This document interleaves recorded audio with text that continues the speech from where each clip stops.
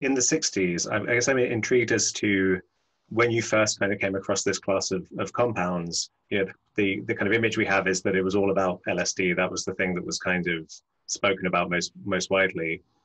So it kind of came as Mhm. a surprise to me to know that even there were pockets of people experimenting with things like DMT, because it's such a different substance experientially, and it perhaps because it's so extreme, it didn't make its way into the popular culture in the way LSD did. Do you remember the kind of the climate at the time? Was your first experience with LSD, and was psilocybin mushrooms just not something that were used as widely? Well, my first experience was with LSD, because that was what was around at the time. And I went to Berkeley. My brother was living in Berkeley in 1967, which was the summer of love, right? Right. Supposedly the height of the hippie movement. A friend of mine went out there that summer. Why my father let me go, I'll never know, because he had to know that we were going to get into some weird places. But anyway, I went there and we took LSD for the first time there. Basically, my friend and I, and we just, well, we encountered this hippie on the street that was selling this stuff, and there were little tablets of aspirin with a tiny blue dot in the center of it. They said, "Oh, yeah, this is great stuff, man, wonderful."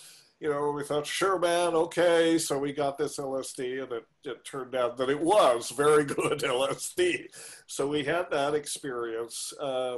There was not a lot of DMT around. It was a rare thing, you know.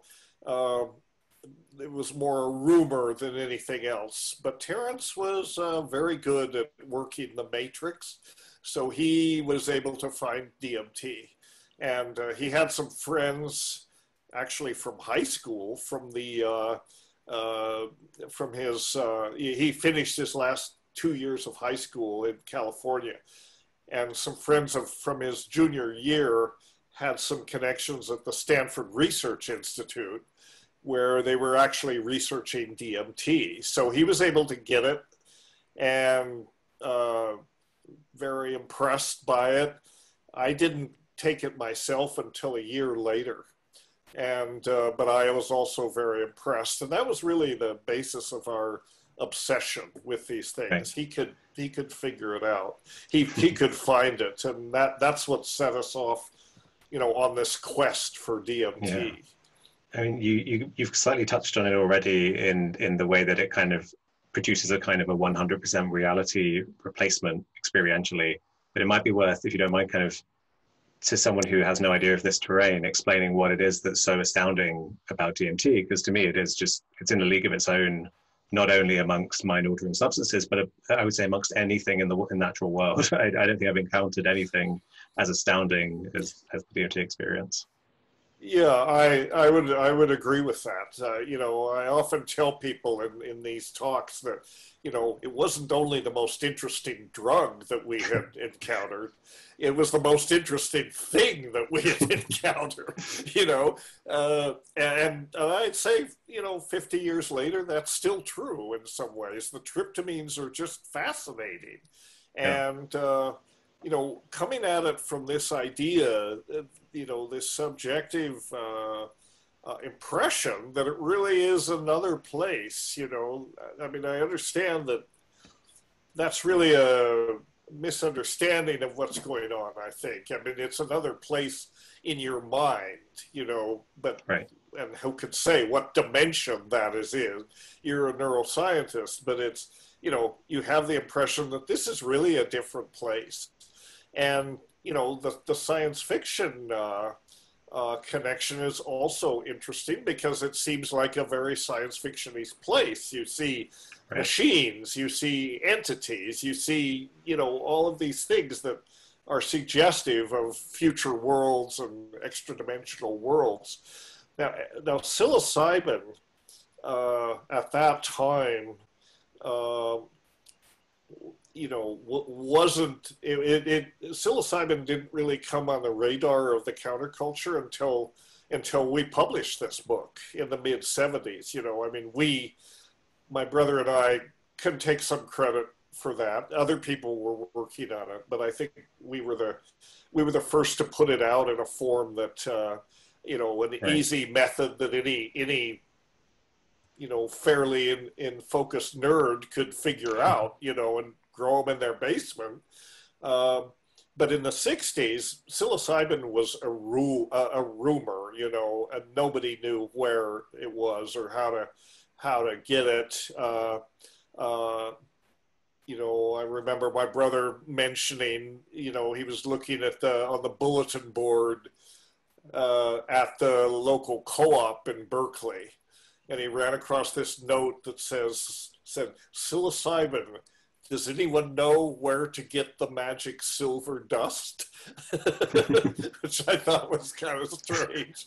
So psilocybin didn't really get into the counterculture till the mid 70s, except of course there were people, you know, that were going to Oaxaca and pursuing it that way. But we didn't do that. Yeah, I feel like the other route as well was, I guess, you had Oaxaca and Maria Sabina, right, who introduced it to the West via Gordon Wasson. But then my understanding is his spore supplies went to Albert Hoffman in Europe, where they synthesized it. And then places like Yes. Harvard, Leary, they were working with psilocybin, but through this very kind of, Right. I guess, formal pharmaceutical route, rather than, yeah, something where everyone was having access to kind of raw mushrooms. Yeah, people didn't have access to mushrooms, and you know, unless they were very quiet about it, or like I say, if they went, you know. But over that decade, it sort of emerged that hey, there are 200 different species of these mushrooms, and they're all over the world. And you know, if you know where to look, for example, in the Pacific Northwest, there are probably 30 species that grow in the Pacific Northwest. Most of them would be hard to find, but a few of them are quite abundant, you know, like they're found in common places, like you know, in parks and that sort of thing, because they grow readily in bark mulch, these wood-growing fungi. So you know, psilocybe cyanescens, which is much stronger than cubensis, you know, is common. It's common here in Vancouver and BC. You could go to UBC, look in the rose garden at the right time of year, and you'll find them in abundance, you know.